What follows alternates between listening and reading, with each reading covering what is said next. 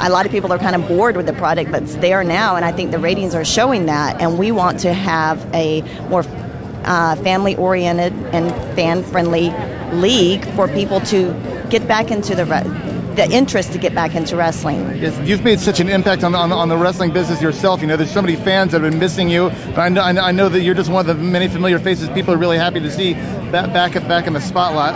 And I want to congratulate you on coming back to the wrestling spotlight. And well, thank you very much.